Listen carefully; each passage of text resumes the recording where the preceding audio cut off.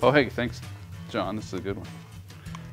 A lot of my work is an abstract collage with alphabet letters and numbers that relate to particularly anniversaries. So this is an anniversary, the Sesqui-Centennial. It is actually kind of thing where it could happen very quickly and then obsess about a certain corner for days, and repaint it, and repaint it, and repaint it. So yes, a lot of times you put the paint down and it may not be satisfactory, so go back and lift some of it off, leave some of the underpainting in there. I think the other thing I should point out is that one can ruin this in half a second. You know, that's the nature of this process. In terms of this kind of painting, it's balancing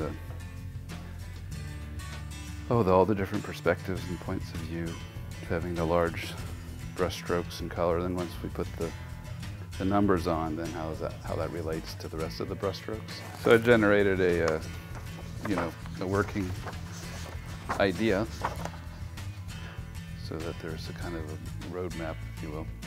And so the abstraction coupled with very strong typography and numbers is a nice combination. I really like that kind of juxtaposition.